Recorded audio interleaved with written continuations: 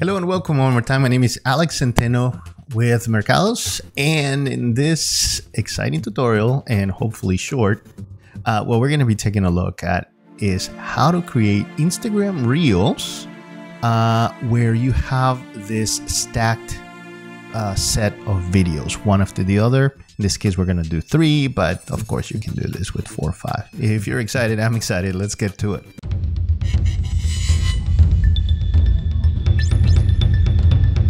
All right, I am here in Davinci Resolve 18, and what I have is a set of 3 clips. Nothing special. All I did was to just rename them here to 1, 2, and 3 so that it allows me to keep organized, but you can just like drag 3 clips and be done with that. All right, the first thing that I'm gonna do is that I'm gonna grab one of these clips and I'm gonna drag it into my timeline area, creating actually a timeline. I am not changing any of the default settings for that timeline purposefully. So let me show you what I have here. So if I go to my settings, you'll see the timeline format is 1920 by 1080 and the playback frame rate is gonna be 23,976. The reason why Davinci Resolve used this playback frame rate is because that's what my footage is in. And so you may get a prompt when you move them into your media pool that is asking if you want to change the frame rate to the one of your clips. And you can, of course, say yes to that. All right, the first step is to actually change these clips into compound clips. So I'm going to right click on top of this one. I'm going to create a compound clip and I'm going to call it C1.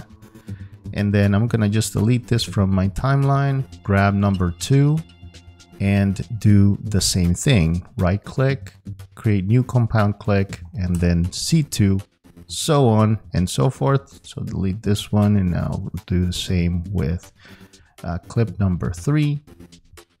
There we go. And new compound clip C3. Awesome. Now the fun begins. We're going to change our timeline resolution to the timeline resolution to create the Instagram reel. So we go to our gears here and we're going to change it to custom. So scroll down all the way or up all the way. And from the top, select custom and then 2160 by 3840. Everything else remains the same. Hit save. Now we have this 19 by 6 aspect ratio. 19 by 6. No, I think it's 16 by 9. Anyways, we have this aspect ratio that is specific for Instagram Reels. And so now what we need to do is place our compound clips inside of here. So what we're going to do is grab each one and I'm going to do it with audio so that I can eventually select which audio I'm going to keep. Obviously, you don't want the 3 audios of the 3 videos there, but I'm just going to do it with the audio for our demonstrations. So here we go. And now what I'm going to do is scroll all the way to the 10-second mark, looking here, and then I'm going to place a marker there, and but without selecting my clip. And that's probably a good important tip there. If you have a clip selected, then if you add a marker, it's going to add it to the clip rather than to the timeline. And so what I want is marker in my timeline. So I'm selecting there, deselecting my clips, and then creating a marker. Now I'm just going to trim, and I could use all sorts of tools to do this, but I'm just going to basically trim my clips to be 10 seconds long because Instagram Reels eventually moved to 60 or 90 seconds, but in the beginning they were like 10 or 15 seconds. And if you do reels that are very, very long, you're going to lose people because they're not interested. They're just like wanting to get a sense of what you're doing in a very short period of time. So I would say what I would recommend is between 10 and 15 seconds for an Instagram reel or a YouTube short. All right, now that we have those in this way, what we're going to do is move them into place. So I'm going to select clip number 1 or compound clip number 1, and I'm going to change the position down so that we have it right there at the bottom. Then I'm going to grab C3 and then move it up. And now you can see that actually I have no way of telling how to do proper separations here. Where would it be exactly? And so I'm going to go to my generators or my effects and grab an adjustment clip and put it on top of all my clips. I'm going to select an open effects for a grid, and I'm going to place it in that adjustment clip. And then let's go to the effect settings to actually change a couple of things. So the row cells, they're going to be 3 rows. The column cells is just going to be 1 column. And the major line spacing is just going to be 1 or 0. Now we have like the proper separation. Of course, like our clips are not separated properly there, but at least we have the guides that tell us what to do, where to do it. You can change also the line properties to make the lines a little thicker or thinner depending on what the look that you're going for is going to be.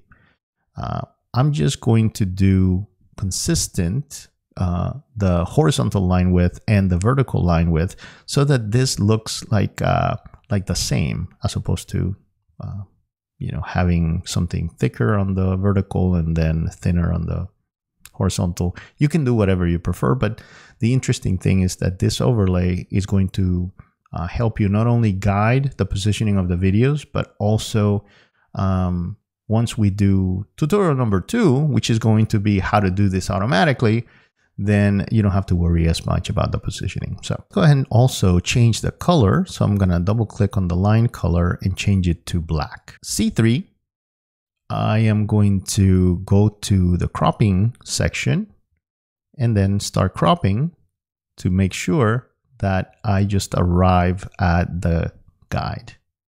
I'm going to repeat my settings for clip number 2, and I'm going to do the same with clip number 3. Cropping the top and just arriving properly at the line. Obviously, you may want to also position your clips not at the upper side of the clip or the lower side of the clip, depending on where you're positioning them, but maybe you want to position them in the very middle of the clips so that in the future, when you're changing these clips for something else, then they make more sense. In other words, you're getting like the best part of the clip as opposed to just getting the top and then maybe cropping the bottom, which in some clips may have the most important part. The next step here is, well, let's take a look at what we have so far. So that's looking pretty good. So we have the clips, and of course you can change the clips as you go and the position of the trim in order to get like the specific parts of what you want of the clip. And that's why you actually have compound clips, because you can decompose these clips to go back and revise what portions you're going to get of each clip. Let me go here to my timeline settings, and from here I'm going to change it to the tabs. And that way, if I open this in a timeline, then it opens it here without changing or without closing my my final timeline. Also, and you can obviously click to each one of those. Let's go ahead and grade this so that it looks a little bit better. I'm just going to select the MKDS 2484 Plus Power Grade, which, by the way, is for sale in alexthecreative.com. So if you're interested in the look of the Power Grade MKDS 2484 Plus, you can purchase it there, and it's just like really inexpensive. So let's take a look at what we have so far.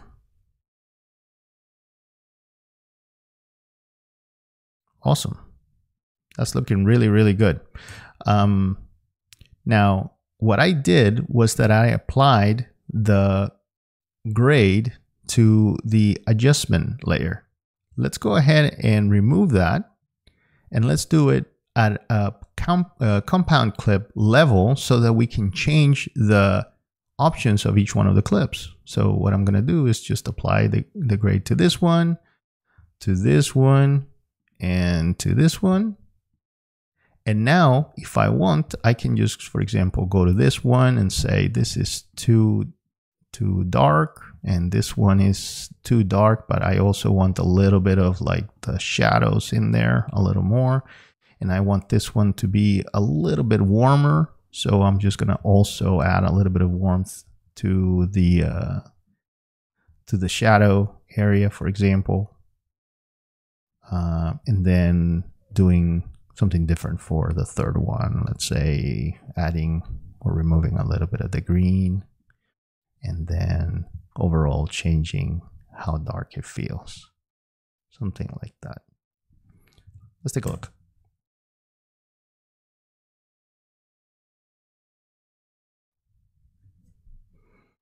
All right. So obviously the sound is going crazy because I have stacked the 3 sounds of those clips, and I can just revise each one of the clips to make sure that I just keep the one that the audio that I want. For now, I'm just going to remove all of them, and yeah, I could add some music to the clip or whatnot. And the next step would be to export this. And once I export, I can just upload it to Instagram. Of course, I have to move it to the phone, or you can do some tricks to actually get it to a point where you can post a reel from your computer. But of course, that's not the purpose of the tutorial today. All right. I actually like it better the other way.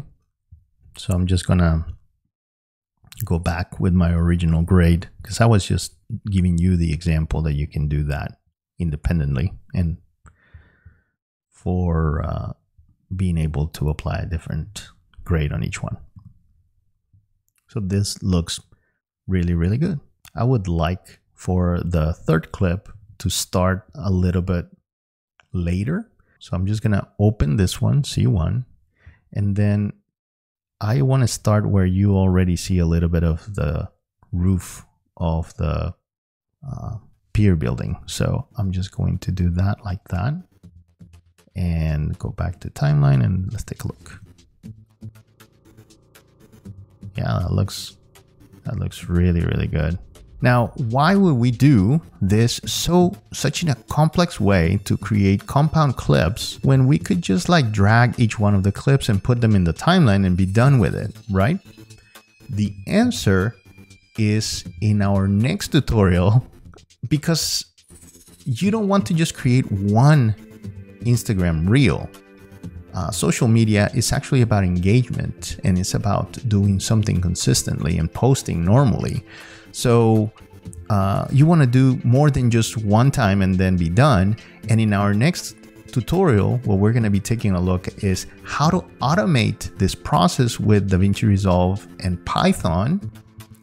And that way you can just select a group of clips, and then easily, without having to do manual work every single time, you just like insert your clips or replace them and then export. I hope that this has been helpful for you, and if it has, please consider subscribing or hitting the like button. So many times what has happened to me is that I see a channel that I really like, and then I just forget to like or subscribe, and then what happens is that I end up thinking, man, that I would like to see another video from that person. And what happens is like I have to start looking and searching all through YouTube to actually remember what the name of the person was, etc. So I'll see you in the next one. Take care. Bye-bye.